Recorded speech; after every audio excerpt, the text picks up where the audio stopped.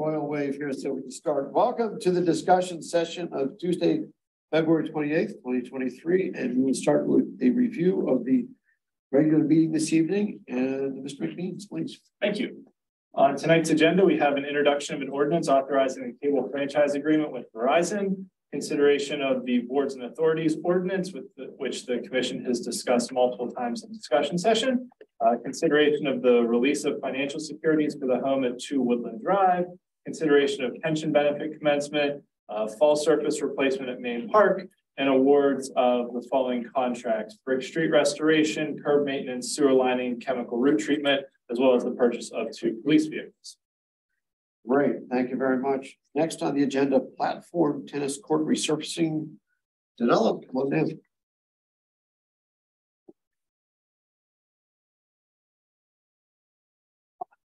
Good evening, commissioners. I'm joined by Don Gavitt, who's the president of Mount Lebanon Platform Tennis Association this evening.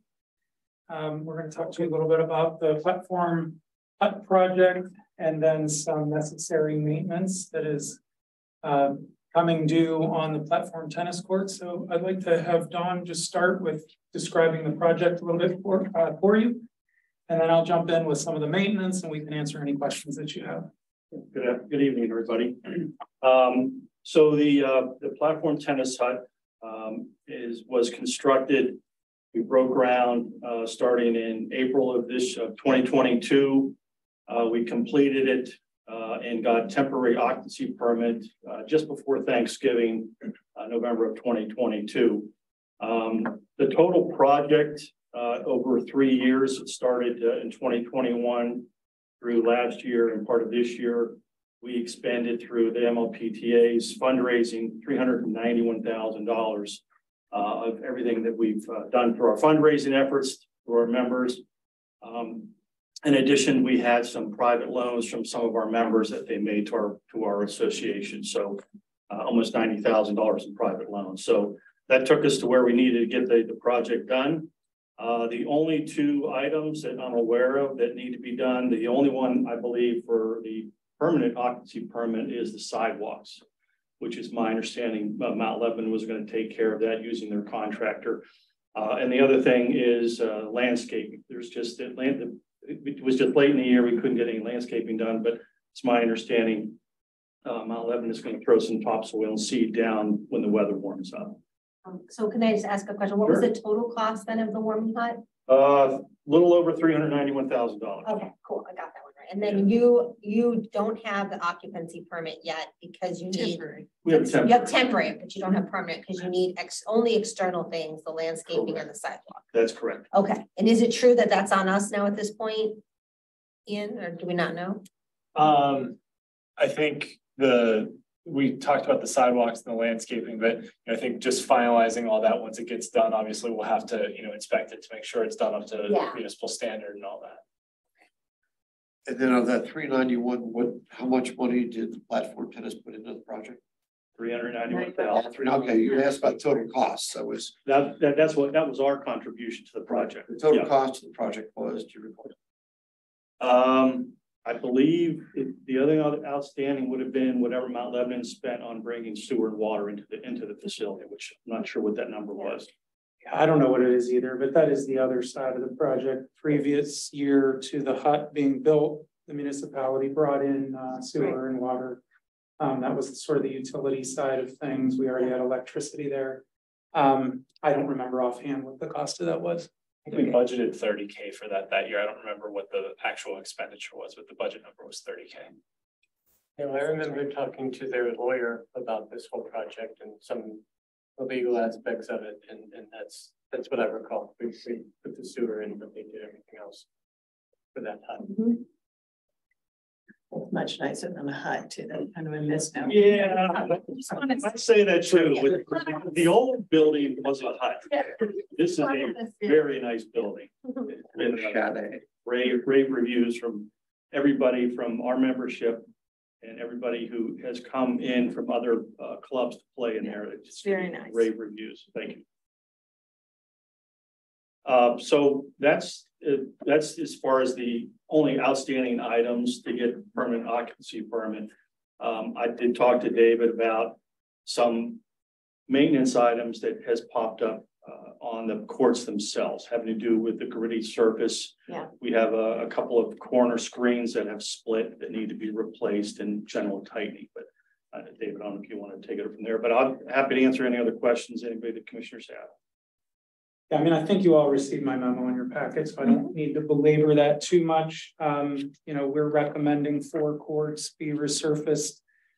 We think we could get another year potentially out of 1 and 2, but there's a $1,200 savings by doing all 4. And you know, that's not taking into account any potential price increases next year. So I think it makes sense to knock it out. You know, total cost of the project's $22,050. MLPTA has offered to contribute 25%, which is $5,512.50, leaving the cost of the municipality at $16,537.50. I think, and as the memo says, you know, it's approximately every 5 years. There's no exact science. It depends on a lot of things. How well was the paint applied the last time, the cure time, the usage. There's a million variables when it comes to paint. So, but I think just moving forward, what I am going to do is just budget 4 courts resurfacing every 5th year. You don't have to do it if you don't need it, Sure. but it's there, but it's and it there. would save us to going through these extra steps. Because I think it's just something we really want to kind of stay on top of, and you know, it's varied from year to year. We've gone as long as 7. We resurfaced when we rebuilt 1 and 2 because we did 3 and 4 also because it was more efficient. We had contractors on site. So we had a little shorter resurfacing window for 3 and 4 that year. But you know, there's no predicting it, but it's approximately every 5 years. So, Sorry. Mindy and I went down and got the opportunity to go through the platform tennis The tour. facility. Yes. And at the time we talked about perhaps thinking about whether one of the tennis courts could be converted into your new courts for you for platform tennis, and then put some pickleball in some of your other courts. It was all, you know, nobody. Very theoretical, Very high theoretical. level, like Nobody maybe needs to whatever. write it down and say they did what? We didn't do anything but talk about it. But we did get in this year, for this year, the study of the main park, including all of those racquetball and all that kind of stuff, to try to start talking about what makes the best sense in the future. So does that make any difference in wanting to resurface these now? I don't think so. Okay. You know, they have the courts themselves, the structure, the screens, the lights, all that has a life expectancy too. When we rebuilt courts 1 and 2, we were able to reuse some of the decking. So that's an option. You can take that decking and, you know, put it in a new court as well. Okay. Provided it's in good condition. So I don't think that really factors in. If we're talking about a 5-year span, I don't know that we'd be ready to build new courts in 5 years, maybe. Okay. But even if we were, I think you could repurpose, reuse some of that.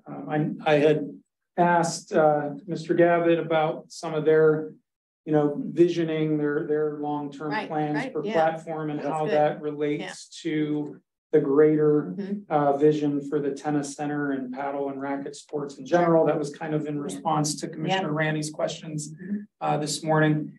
So, and he has some plans, and you know, we have some ideas, and of course, I'm sure we'll have a community input process. We have done a number of things, the park master plan. We just completed a recreation program survey, which has some good baseline information. I think we might want to consider doing a tennis specific survey and public input process to really help determine what's the allocation for these courts. You know, do we need, you know, 6 pickleball courts? Where do they go? Do we need more platform? Is tennis okay with a few less? I mean, those are the kind of things I Sure, think that we need have to determine. figure out. So just one question, is the surface for pickleball the same as the surface for paddle tennis? No, okay, I knew the paint striping was different, but I didn't know about the surface. Yeah, not really. I mean, you That's okay. could play No, on I a just platform was surface. curious. That's not what you would want to Yeah. do. no. Got it. It would be like a hard court, like either asphalt or Yeah. concrete or Yes. something along those. Okay. Pickleball's on Pickleball. yeah. Pickleball is, yeah.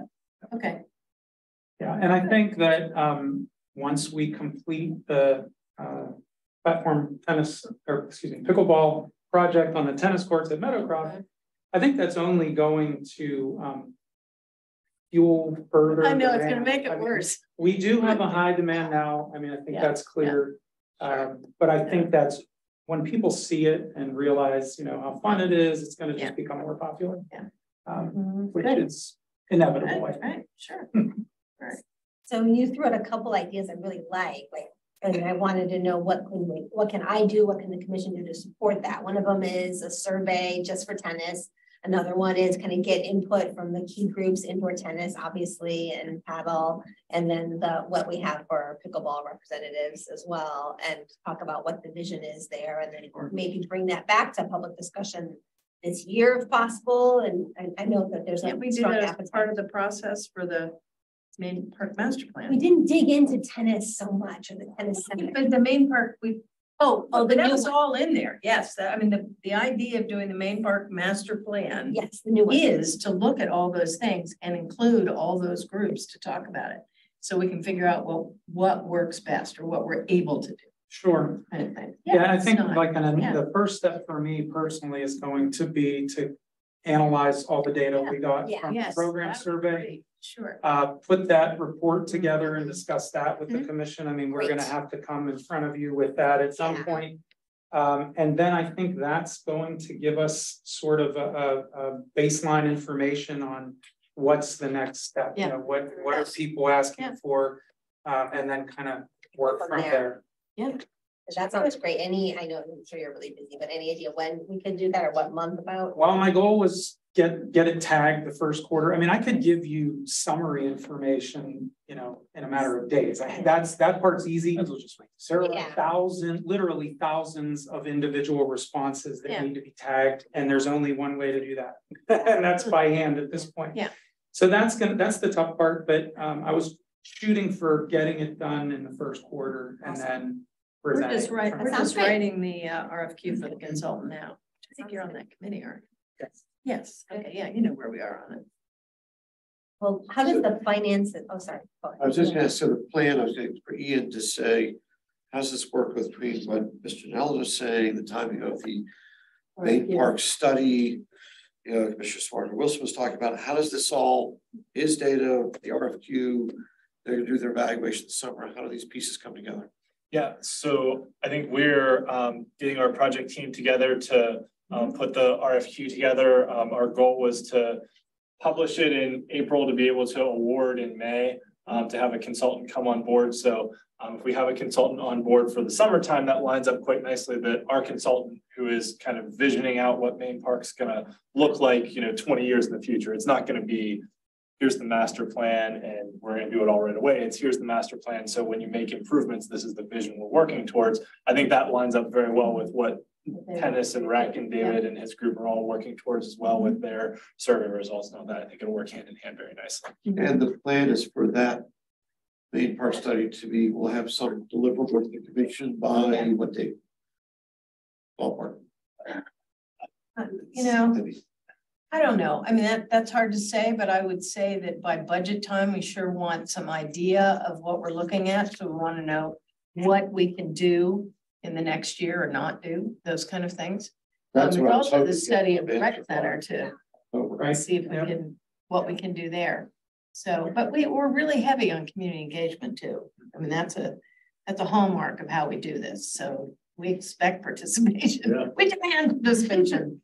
Because I don't play those sports, so. Well, Yeah. I mean, platform tennis has grown over the years. Yes, The original two courts were built near the mid-70s. They lasted till just when we replaced them just a couple of years ago. So they have a long lifespan. Yeah.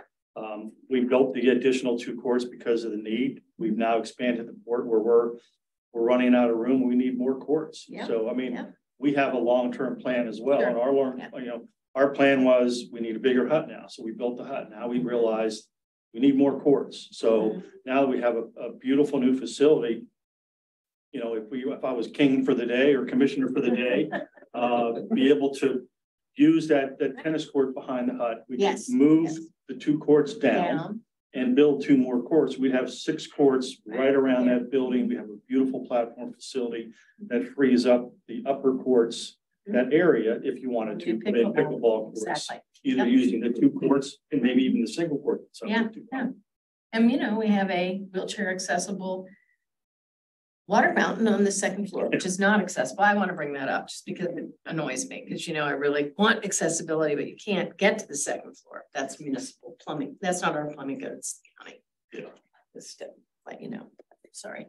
I just wanted to make one more comment about tennis.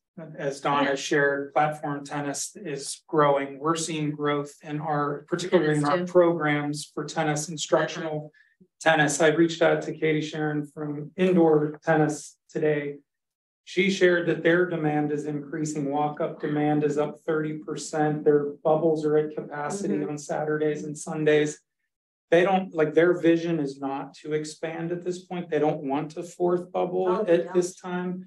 But I wanted to share that information that, and we all know pickleball's rising in popularity. So I think we have this sort of perfect storm of paddle and racket sport expansion. And so it's a good time to think about how we handle that. That's going to be great. I'm looking forward to it. I like to play next to these. If the 3 bubbles are at max capacity, why does an indoor one expand? Not max every day, max on Just weekends, but not at all hours. Yeah, okay. And they've offered to, have commissioners tour and get some information about their program. They're a key piece of this, puzzle with racket sports as well. So 3 bubbles right now equates to 6 total indoor tennis courts. So then how many courts are not indoors right now? So there's 9 others. So nice. We have 3 15 courts total that are outdoors and don't get much use in the winter months. Yeah, but I mean, they'll go longer in the outdoor season, say September, October. I think they even played into November a little bit this year. It's just a product of the weather. If the weather's good, they'll stay out there. Once the weather gets wet and too cold, they're done, and they're going to stay done, because once there's freeze and thaw, the lines pop and they're unusable until we get them reconditioned. Like May 1st is when the tennis center opens up. So we have contractors out. We have our contractors out there for the latter half of April. And our goal was always to try to open May 1st. When people play paddle in the winter, do they play pickleball in the winter? Yeah. Yes, they do. You're right. Okay, so the tennis though is sitting, those 3 courts are sitting for about 5 months, usually. Yeah. Okay, just trying to future conversation information. Just trying to something along 5 or those 6 months. lines. Okay, cool. My last question is about finances. What's the financial arrangement between Paddle and Mount Lebanon? Who paid for the initial installation of all the courts? I'm going to take that. Sure. Okay. So when we rebuilt, and I had to refresh my own memory, that's why I'm offering to do this, because it's been a while. How's it happen? So back in 2008, we built new courts, 3 and 4. Those are the ones that are up higher on the hill. The total project cost was about 190,000, and MLPTA contributed 75,000. Okay. So that's courts 3 and 4. Then in 2016, we rebuilt 1 and 2, which were the older courts. Now they're the newer courts. That cost came in at about 356,000. And MLPTA has pledged 100,000. They made a $20,800 initial payment. They're scheduled to make 9 annual payments of $8,800. And I think we're currently in a 2-year deferral on payments. Correct. Just for the HUD project. Correct. During the HUD project. So we are due to resume that this year. Okay. I think we got 5 payments left, David. Okay, so we Our paid finance. 44,000. My treasurer says we have 5, so I did jive. So. We So paid they've the made some majority, very but they made yeah. substantial. Very Yeah, substantial payments, yes. And they also pay for rentals still. They do, oh, that was another question, is they pay the same rates in the Everybody fee else. schedule that anyone else would pay. They contribute, they have contributed and continue to contribute to all maintenance costs. You know, whether it's resurfacing or screens or lights or Mhm. new furnaces or gas line upgrades. I mean, they've contributed a lot over the years. So they're not responsible for 100% of the maintenance, but they tend to contribute if we ask them. Correct. The only thing where there's a written agreement on payments was for the construction of new courts. So those 2 projects that I mentioned, but And maintenance, we just take it like piecemeal, like we're doing tonight, which is yeah. this the way we've been doing it, and now we'll talk about it, maybe moving forward, we'll have a more of a plan, but I just want to know what the history is. Yeah, and there's plenty of like routine maintenance things that, you know, I don't bother reaching out to them about, you know, if we're gonna, you know, replace lights or breakers or the furnaces need service and those kinds of things. You know, I think when they tend to be a little bit more significant, we talk and, you know, they typically make a contribution. We also shovel off all the snow off the courts. Yeah, whenever it sure. happens, Yeah. Which this year has been Nice. very minimal. like Thank you. Yeah, snow is becoming less and less an issue, but it is up to the user. You know, if you happen to be the 9 a.m. Time slot after a blizzard the night before, you're shoveling. That's just the nature of the beast. There's plastic shovels out there. They shovel, they turn the heaters on, and go to work. Go play. Yeah, if there was something extreme, there have been a very rare occasions where we'll go out and help out, you know, where necessary, just Sure. because Yeah. it's Neighborly it's thing just to yeah, if there's a couple of feet of snow out Yeah. there, we try to Yeah. start clearing Sure. it off. Sure. So then how does a resident, like, how do I play paddleball? sign up. You go to our website, mtlrec.activityreg.com, and sign up. And sign up for a Credit card. spot, like reserve it. You can pick the court, the time slot, and pay with your credit card. So I don't have to be a member to get on, It's open to anybody. just certain times, obviously. Well, MLPTA has certain like matches, their Yeah. leagues, they have different leagues and matches, and so typically they'll have a schedule, but there's plenty of other Plenty of time open slots out spots. there where people can play. Thanks. Yeah. So just like tennis, you can just reserve it online. Correct. Okay. And you can cancel online as well. Like, let's say you schedule and you don't like the weather and you don't want to shovel snow. As long as you do it more than 1 hour prior, you can cancel online, put a credit back on your account. Yes. Thank you. That's good. Any other questions? They're getting a long list, so I want to make sure you cover your questions. That's most of them. I'll let it go. I'm gonna go. I can forward you my notes on all your questions. Okay. I typed them all up. Thank So you, if thank you'd you. like to see that, I can share them with everyone if you'd like. Thank you, appreciate that. Good. Comment that, you know, Mr. Smart Wilson made about having some visibility for budget time. So if it's possible in the RFP or what have you to make something, some report back to commission in October, if possible. Any other questions, comments on platform tennis? So we're good with supporting this $17,000 ask, right? That's an excellent question to ask. We need to make sure we get that collective head nod from the commission. So I see one head nod. I'm comfortable with it. That's 2 head nods. I see 3 head nods. Okay, so you got at least 3. Thank you. Thank you very much. Sure, thank you, Dave. All right, next on the agenda, Brick Streets overview, Ina McNeeds, Matt Bagley. Matt.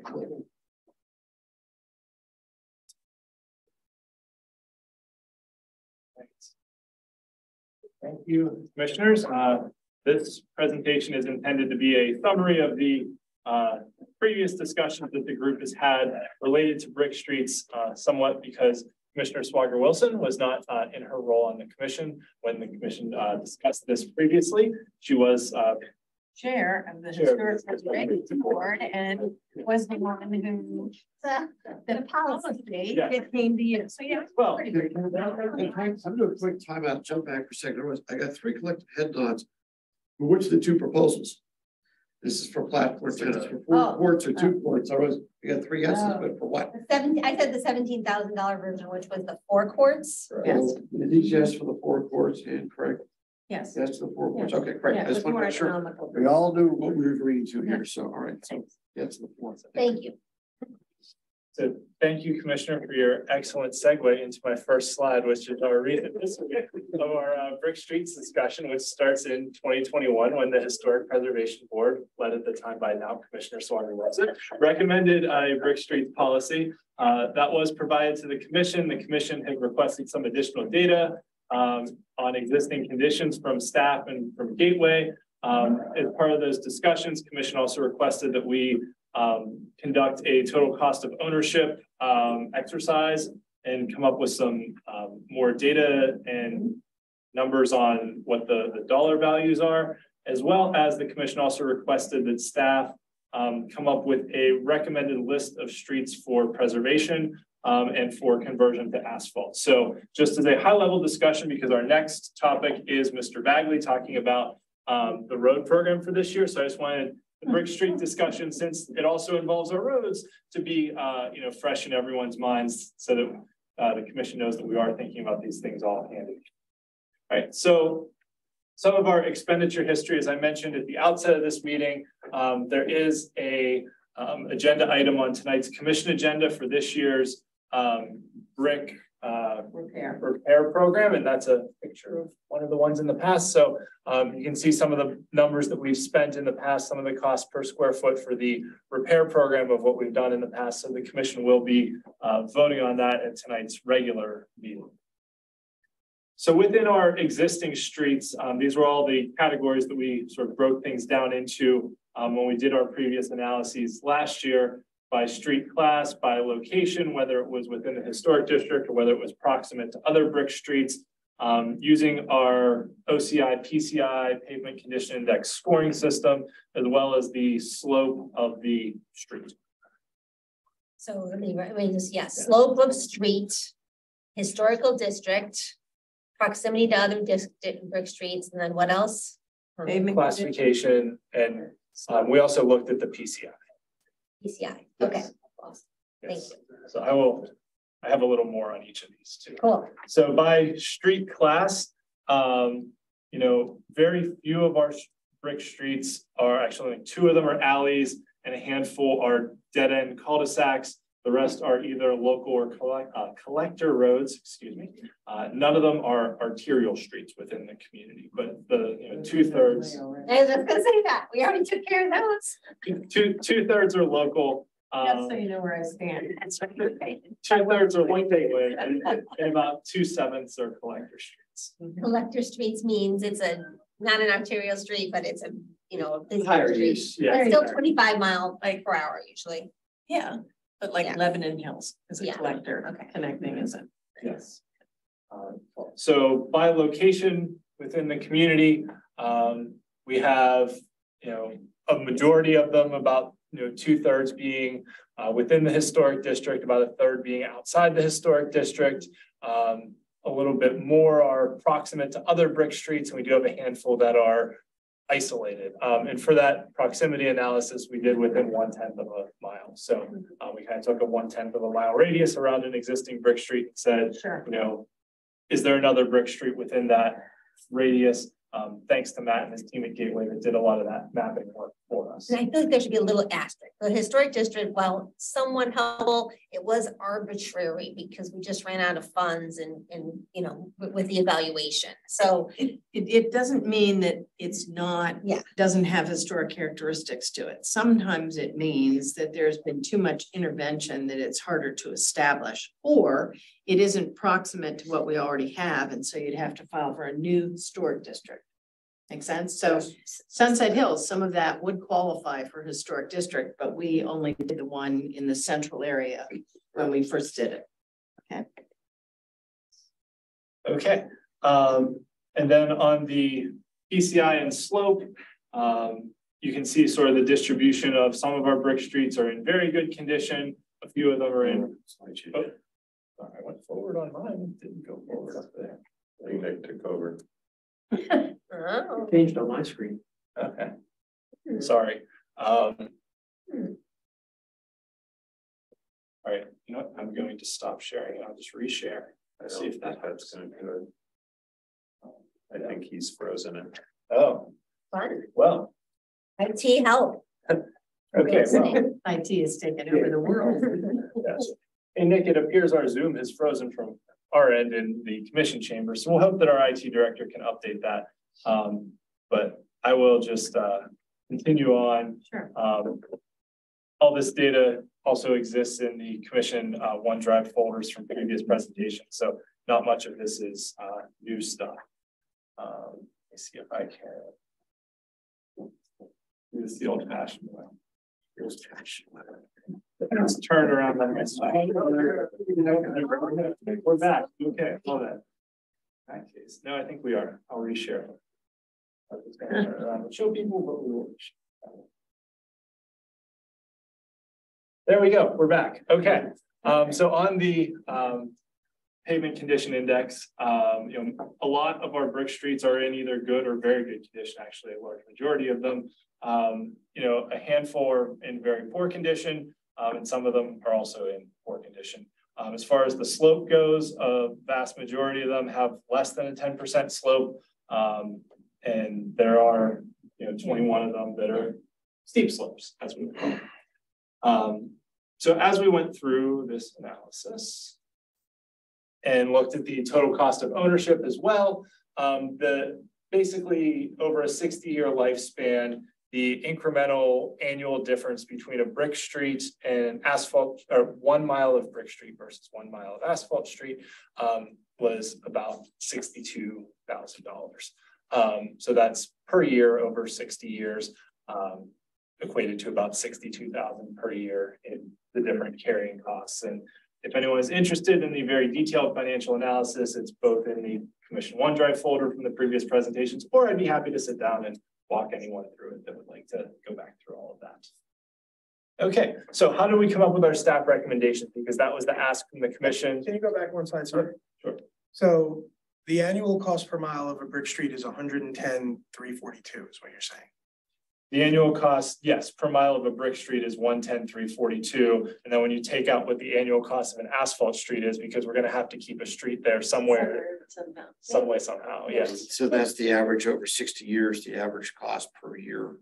Mm-hmm. For brick, less the 40 some odd thousand for an asphalt street that it costs us per year. Yes. Okay. So the commission last year had asked us as staff to put together a list recommending which streets to preserve, which ones to replace. And as we went through that analysis, we took into consideration 3 of those categories that I had previously mentioned: the street type, the slope, and the location. Location factoring in both historic district and proximity to other brick streets. Myself and Mr. Bagley worked together, sort of made a metric and rating, and then we took, categorized the streets based on that metric we created and reviewed them, and then categorized the streets by 3 types: preserve, streets for further consideration, and streets that we believe should be replaced with asphalt. I will say the ones that were replaced with asphalt were either steep slopes or alleys, and that was pretty much it, steep slopes and alleys. So that was pretty much what the consideration was there. And then there were a handful of streets. So as we break it down by segment, I know these numbers in segment count don't necessarily line up with the previous ones. That's because we were able to combine some of them together to make for easier analysis. So let's take Hoodridge Drive, for example. Yeah. May have had 5 or 6 different street segments on it, but when we did this analysis, we were like, well, we're going to preserve all of Hoodridge. So Hoodridge Drive is just listed as one street in this. Yes. So in the previous ones, when I was breaking it down by slope and the different factors, that would have listed out as 6, but it's only 1 in here. So based on our recommendations, we had about 7.5, I'll say, miles of street to preserve as brick.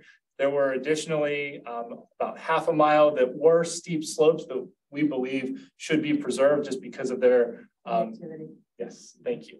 Connecting would be one. I know. Yeah. When you say connectivity, yes. Yes. There were 9 more that were we felt were borderline. They could go either way. Some of them were, 5 of them were steep slopes, but they were proximate to other brick streets. So we kind of felt like those were toss-ups. 4 of them were cul-de-sac dead ends that we also felt were kind of toss-ups, and then 17 were on the replace list, which was basically the ones that were either steep slopes or alleys.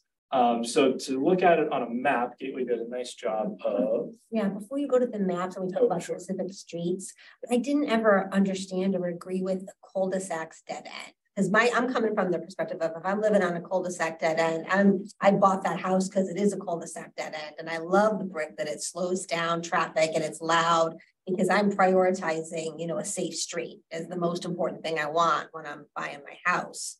So why would you make that be a negative that it's a cul-de-sac or dead end?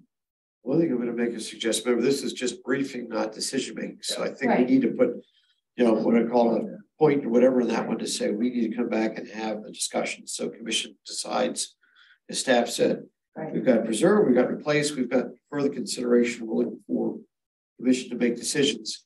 Just we're not being asked to make those decisions tonight. We do have to make them.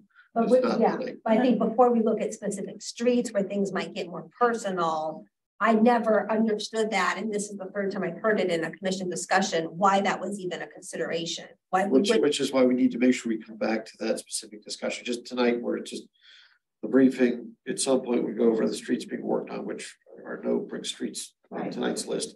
There's two, we do have Yeah, that answer. It's just not- and all the, at some So- point, I want to have that discussion. I've Absolutely. been asking for it for a year, so I definitely want to make that decision. Absolutely. What streets are we preserving and why?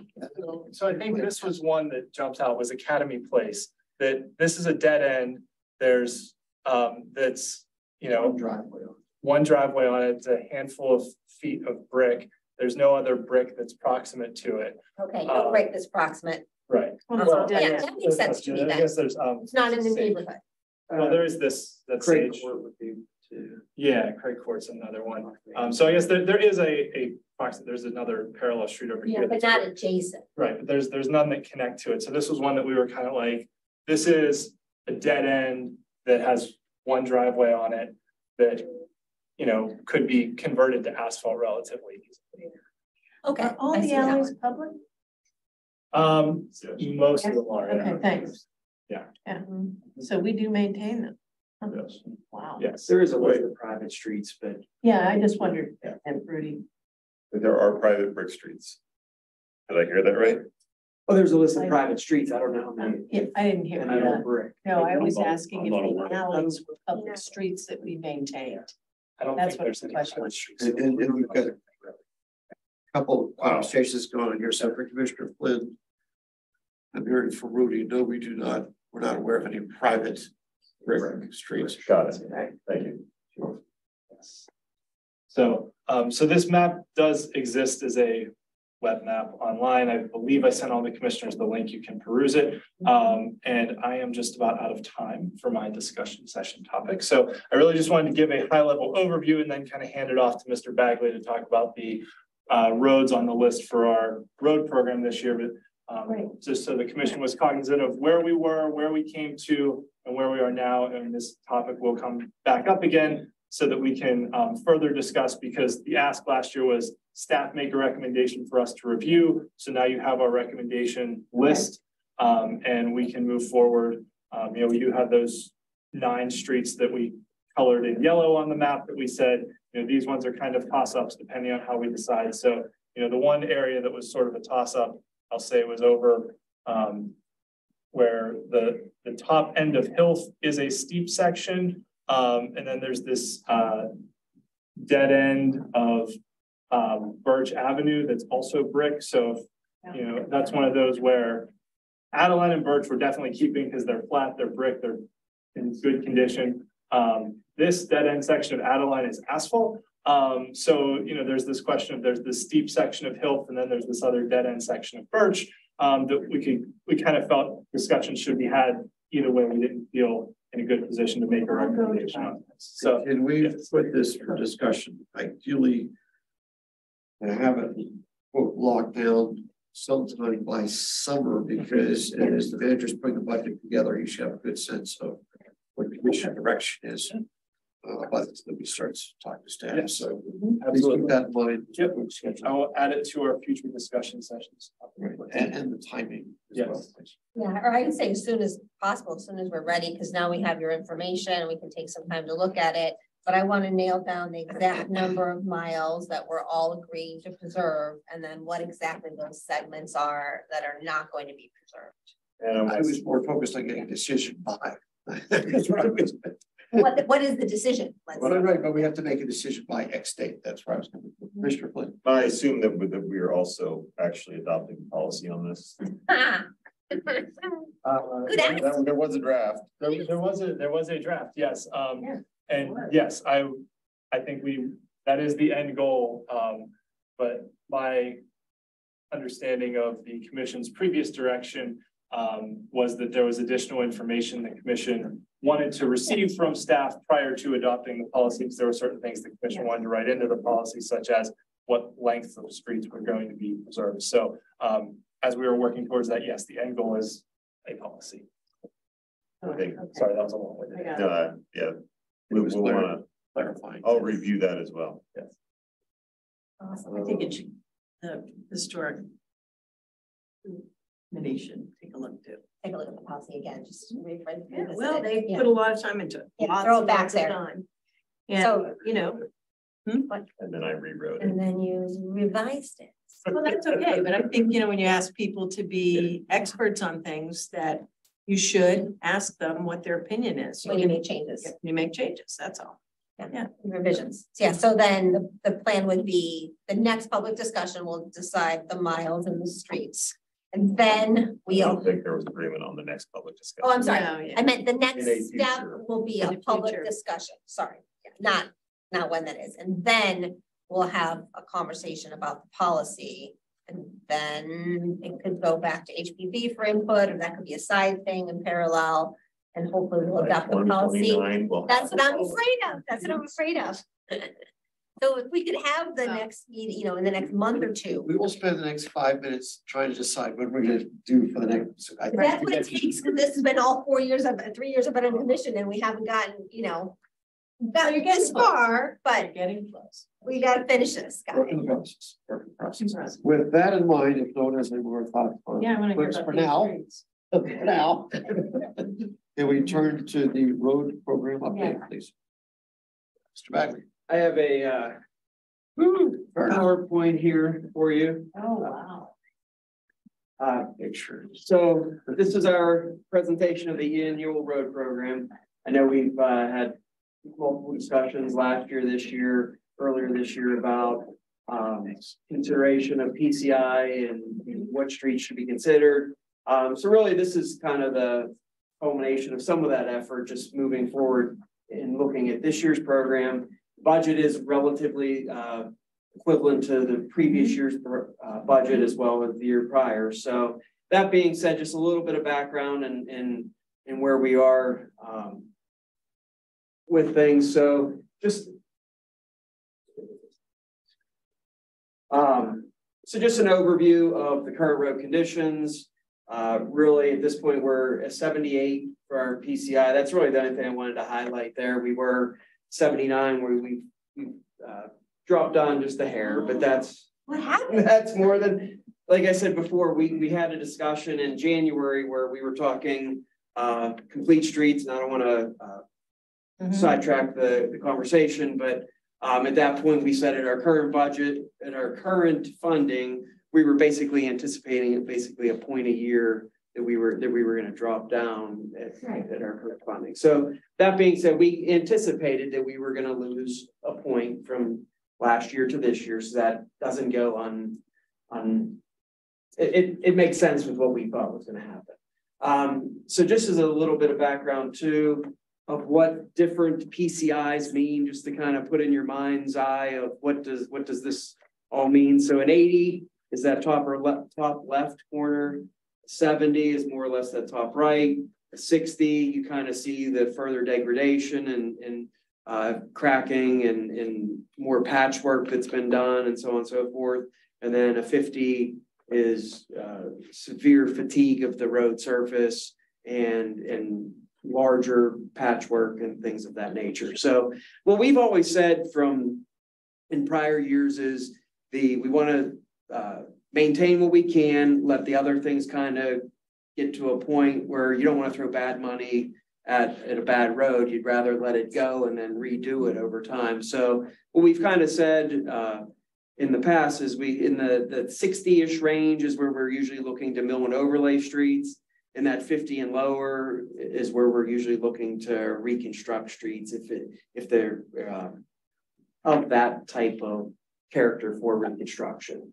And what I mean by that is if it's already a full depth street, you're not going to typically reconstruct a full depth street. Right, Mill and sure. overlay that Yeah. street. Can I ask a question? Sure.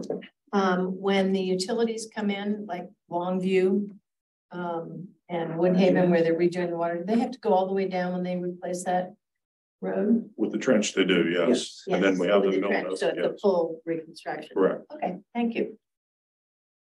And they have to go, they have to go curb to curb as well. That's the final mill and overlay for final restoration, correct? Okay. So they reconstruct or they mill and overlay? A mill and overlay is a final restoration, but they reconstruct the actual trench work, the profile of the asphalt within the parameters of the trench.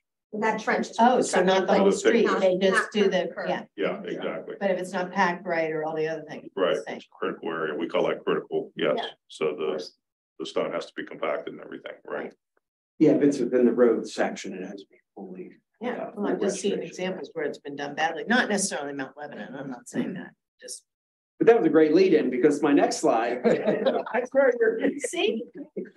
Ian and I paid lead in for each of our presentations. So just as a background and looking at some of those photos previously. So the top highlights and the bottom is where I kind of had you lead in there. So the top highlights on the reconstruction program on the base bid. We're looking at an average PCI of 51, more or less, of the streets that are on the reconstruction list. Okay. And the alternate roads, as we get to them, are about a 49. So they're both in that 50-ish range for the roads that we're looking to reconstruct. And then on the maintenance program, which would be the mill and overlay, the base bid streets are in that 61. The alternate bid streets were in that 58-ish range. So once again, it averages out to about a 60. So it kind of follows that same thought process. Now, I know just as I like to give this refresher every year and give Rudy the attaboy here, because for the last 1, 2, 3, 4 years, the utility companies have in 2020 milled and paved 2 1/4, 2.37 miles. 2021, it was 5.4 miles. Last year, of the work that was done, 1.45 miles has already been resurfaced, but there's another 2.6 that's going to be resurfaced this year for work that was done last year because it got too late in the season for them to complete the work. So that basically last year's work equated to like almost 4 miles worth of mill and paving work. Yeah. And I will touch on a late add or a late revision to the recommendations that you have before you from the packet that was in your commission packet. We were planning on doing Osage from Cochrane to Valley View. Yeah, I saw that on there. But then on Friday, from a mill and overlay perspective, but on Friday, Rudy got a one-call request, street opening request for PA American Water that they're going to be doing that section. So I have it still on the presentation, but we have a red line struck and through it as You're gonna have to have it. it's gonna be one of those Sure. ones we're gonna get done for free. Great. But it's a really tough Don't you love spot. when so commission is drooling over your. It's a tough spot though, so let me know what the communication is so I can tell the residents, because it's a major, major road that people use to access Virginia Manor. Do we know the rough month on timing? Yeah, okay, let me know. It's gonna be a thing. So I guess just a little bit of any questions on the background before I get into the individual streets? So really we wanted to give a little bit of a highlight on each individual program. And I know a lot of this is maybe review for some commissioners, but so each year we develop a program for reconstruction resurfacing. We usually, when we use the Street Saver program, prior to that it was a cartograph. Either one, it's a pavement infrastructure management program. And what that does is it hones in on the streets with the current budget, that biggest bang for your buck, that type of thing. And so that way, we're also not going out looking at all 80 miles of roadway within Mount Lebanon. We're looking at a confined search and looking at those streets. And we usually look at 2 years worth of roads that the program suggests. And then we prioritize from there. And then other considerations when we're developing the program include conditions during the field review. If there's any flooding issues, we have a flooding map. We know we've all dealt with that over the years. Any icing issues, Public Works keeps a comprehensive list of all the icing problems within the community. So that obviously weights higher on a road if there is an icing issue. We obviously talked to Rudy and Public Works to see if there's any problem areas that have developed in years past. I know we were talking about Birch. That was a street, and that was a street that there was a water leak that happened years ago that ended up washing out all the bedding of the brick, and then we ended up having to advance that street. I remember when that did that. That wasn't a street we were originally considering, but it was one that kind of moved to the forefront because of something that we were unaware of at the time. So that's in consultation with Public Works. Those items come up. Utility coordination, like we just found out about on Friday with Osage, so that we try and stay abreast of work on from the utility companies. And to that end, we do enter all of the roads that we are planning on doing into what's called a complex one call. It alerts all the utility companies of the roads we're going to be doing. We also send letters out to all the utility companies of the roads that we're planning on. We've been sending out, I know Public Works, we've been sending out the 5-year program or the 5-year potential list of streets. That way, hopefully we can have some synergies on the work that we're doing. Do we ever get synergies? Yes. We have, yes. Absolutely. Yeah. In Portland, we had. Sometimes the bear gets Yeah. us, but yeah. Yeah. I just meant water lines are breaking all the time, that kind of thing. Just be nice to have. I was thinking more just getting the synergy of, hey, we're about to pay to work on that street, and the old utility comes in and does it for us. Yeah. And then we have the continuation of previous programs. So sometimes there's too much to do in a given year because especially with reconstruction, because it is an inconvenience to the residents, because you are ripping the entire roadway out. Right. We usually try and limit that at a maximum to about 1,000 foot length, just so that if you live in the middle, so you don't have a long walk. But the goal is to do the whole streets. So sometimes we're looking at, we'll do a 500-600 foot this year and then do the next piece next year. And we have a number of those that are on the list for this year. And then once again, the length of the street being impacted. So without further ado, so with the reconstruction program, so there's the line, the above the line and below the line. And the reason that there's so, and I'll touch on this here in a minute, but the reason that there's so many streets below the line is that we wanted to give flexibility to the commission because I know that there's 2 brick streets on this list that were on the list, the replace list that we talked about. And we'll get into that here in a second, but it was the steep section of Crystal coming off of Castle Shannon Boulevard. Yeah. So that is a brick street that was on the replace list. That's been on the list periodically over the years, as well as Craig Court. That's kind of like an alley coming off of N1. It's a narrow street, and it had the cul-de-sac. So exactly. But at the same point, so those both don't have connectivity to the historic district. Both were on that replace list that was in the recommendation. But at the same point, maybe the commission isn't ready to make that decision right this minute. So we wanted to have them in the program. We believe they need done, but at the same point, if you're not ready to make that decision at this point, there are enough other streets that we could fulfill the budget. And having them on the ad alternate list, we at least get pricing on what. And that way you get price decides not to move forward. We're not. Yeah, that's a great point too. Yes, exactly.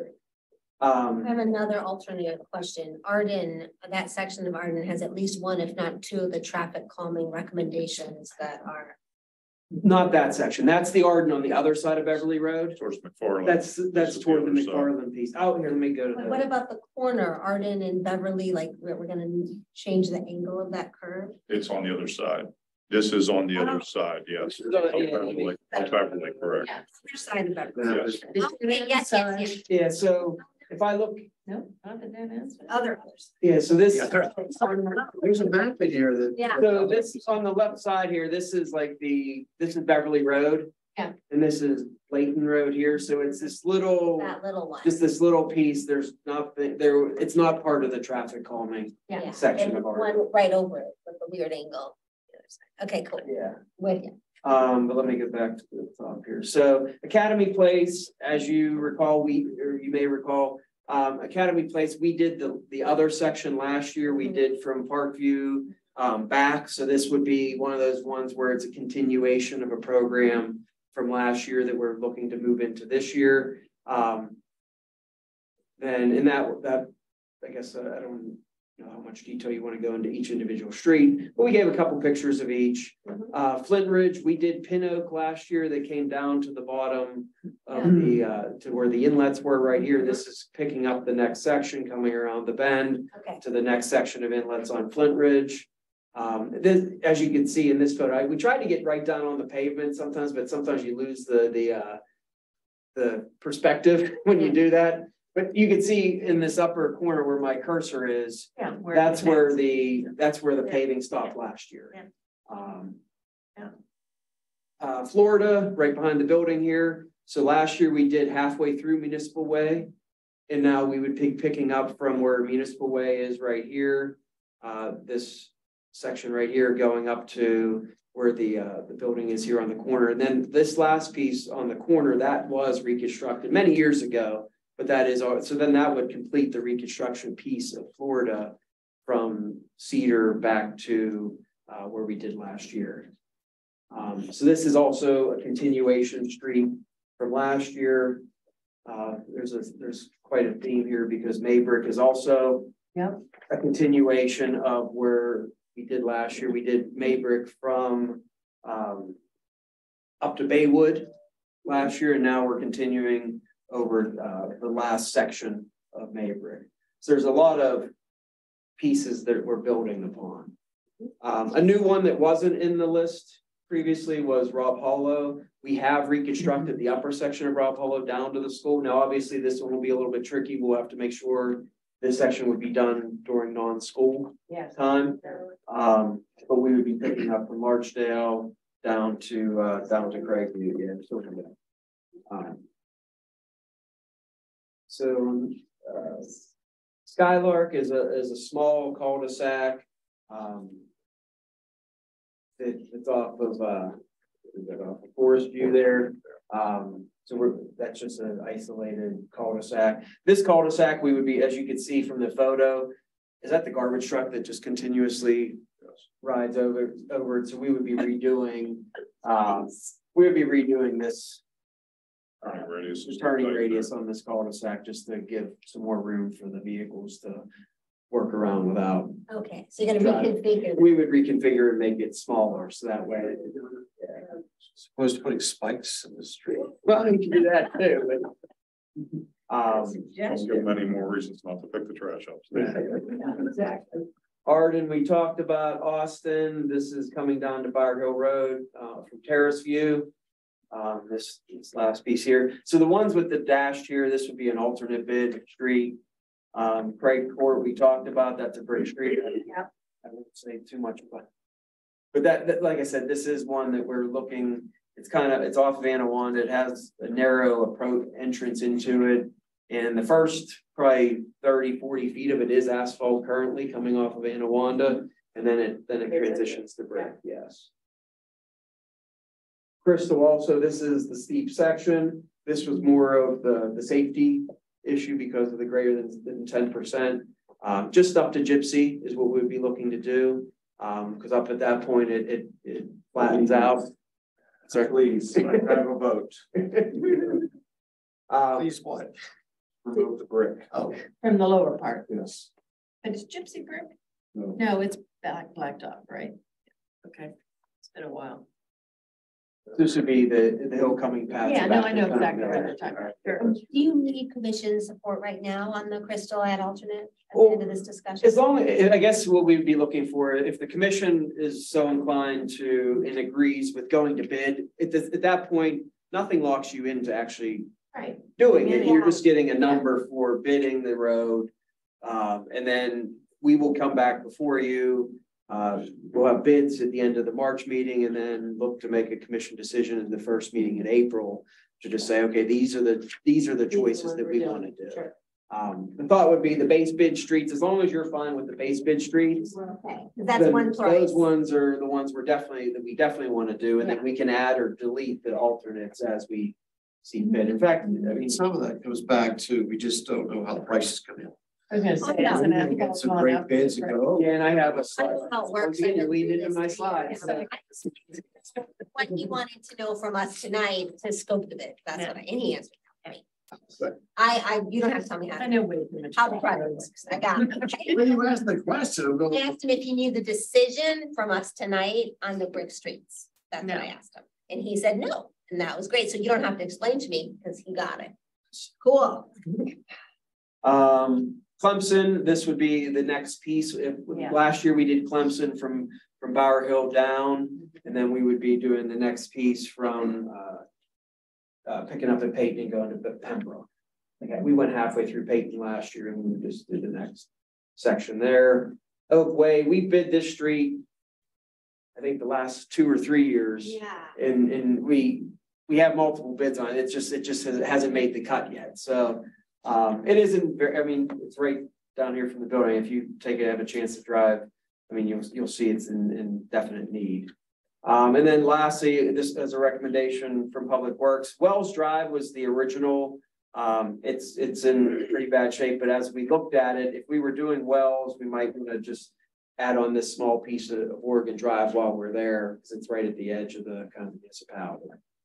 And then we usually throw one alley in there. We do have Summit Way shown. It is a narrow alley. It's definitely in need. So we kind of do that just to get some numbers and pricing on it. The summary of this year's recommendation, the base bids account for 1.4 million. As you can see the breakdown below, how much is curb, how much is reconstruction, storm work, and additional storm work. And then the alternate bids, we almost have an equal amount of alternate bids. So the total is about 2.7 million. Obviously, that's more than what our budget will support, but we have choices there for what we do. Yeah, it makes sense. So then just real quickly, I don't know what we're doing. Oh, I gotta get maintenance programs. So we did the same thing with the maintenance. You'll see I struck out Osage on the presentation just because that's the one we're gonna get done from the water company. So we have a base bid of about 1.5 miles and another 1/2 mile on alternate streets. High level, I'll just kind of zip through the plan in place. Bower Alley. One thing I would like to say on Bower Alley, it is a concrete street. This is a street that's a little bit different. We would be doing the same thing that we did here, that similar to what we did on probably Lynn a number of years ago, and Carlton, going into Carlton Manor a couple years ago also, because it is the only access. There's a number of apartment buildings there. To try and reconstruct that, there's no way we'd really be able to do that without shutting down all of those apartment buildings, and there's no place for them to park on Cochrane Road. Sure. So what we would propose there is to do like some milling, there's a tape that we put down over all the joints so that the reflective cracking doesn't come up through, and then pave over top of it. And it is work. With asphalt. Pave it with asphalt over top, yes. So that one is a little bit of a different situation. Cedar Boulevard, the lower end from the second entrance from Public Works, the new entrance from the firing range, down to Gilkison, Lebanon. Here is it, just down the road here. MacArthur, this is building upon last year's program. We did the other piece of MacArthur and we did Wainwright last year. So this would be building on that. Magnolia coming off of Cochrane. North Meadowcroft, we did the lower section of North Meadowcroft a few years ago, 2 years ago to be exact, and then we'll just be pulling this next section up the Twin Hills. And I would anticipate next year we would do the next section. Oak Park Place, this is also one that, as you can see in the bottom left picture, there is an icing issue there. So we would have some icing work to do that would be done under our stormwater repair contract price. We wouldn't put that into the mill and overlay Right, contractor's price. If we were reconstructing, we would, but we would mill and overlay the entire Oak Park Place. And during mill and overlay, how would the residents access it since it's a whole loop and it'll all be? Usually, the milling and overlay is a relatively short process. The milling would be a day, maybe not even a day, and then the base would go down, and then the binder, I'm sorry, and then the top, and each one of those would be a day. So it's probably like a 3 or 4 day process. But they might not be able to access their driveway. And even that, they can usually, it's not a full day, like they can get in once it cools, they can get back into their Okay. property, so it's not. Did I hear you right? I mean, it may have gone in one ear and out the other, but you're gonna mill and overlay it. Are you gonna fix the icing Yes. before? Okay, Yes. that's what I, Yeah, that was on Rudy's comprehensive ice spot list. yeah. So we a would, different contract. it would be. a Yeah, different- I knew that, but I just didn't hear if that was gonna, I thought, wow, that didn't make sense. Woodland, just Ridgefield down to the inlets right before Wainwright. James Place, this was an alternate bid that we did last year. We would be looking to include it this year. This is the entrance into James Place.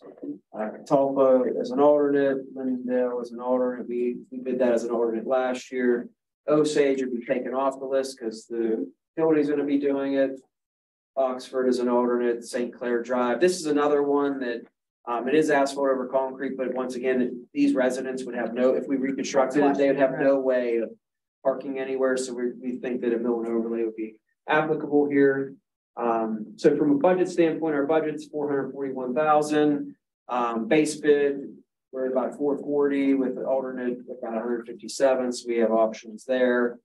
And then just one slide just to highlight some of the cost side of things. So last year when we bid, the asphalt index was something that ended up, if you look at the bottom, our reconstruction program, it ended up adding about 34,000.